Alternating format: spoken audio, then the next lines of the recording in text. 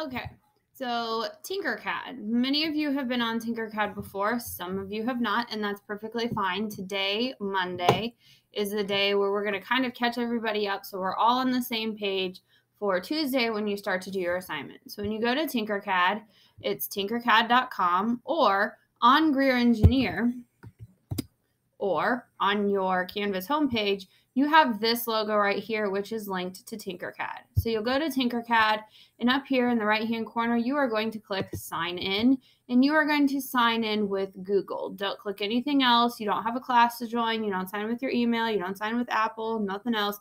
Click Sign In with Google, and it will automatically sign you in. Now, if it's your first time going to Tinkercad, Google may say, do you want Google to talk to Tinkercad? Who knows? Say yes, please. Now, if it's your first time going into Tinkercad, it's going to throw you into a tutorial, but the one that they're sometimes throwing you in doesn't always work. So what you need to do, everybody's going to go up here and click Learn up in the top, and you're going to work through the starters and lessons. So starters are highlighted, so you have 4 to begin with, starters. But if you click See All Starters, you actually have 7. So you need to do all 7 of the starters. So when you click the starter, you click on Place It, start with Place It. Place It will load. At some point it will load. Okay. So I've already done this, so of course it's like, hey, great job, you did it. But if you go back, stop. Okay. Down here, that you may be able to see, but I can't see because I have my cursor here, is a reset. Let's see if I can find it. Okay, nope, it won't let me. Well, anyhow, you have, see the orange shape? Let's delete that. Okay, so see the orange shape on the work plane? Look, there's an orange shape. That's a hint. Hints help guide you as you get started. Find the box shape in the Shapes panel on the right side of your screen. So this is right. There's a box. Not that box. This is a hole. This box is a shape. So we want that box. We're going to click and drag the box and line it up with the orange stuff. And then we're going to go next to the same step, which down here under where it says embed webcam on my computer, you would have next, but I'm going to go here.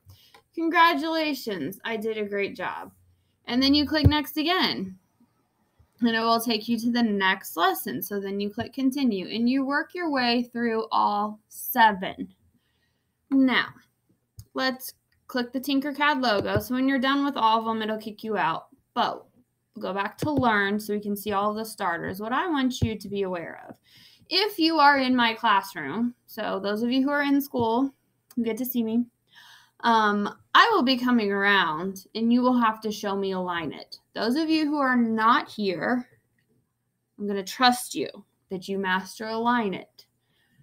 But align it, you really need to know how to do for next week. Not next week, for Tuesday.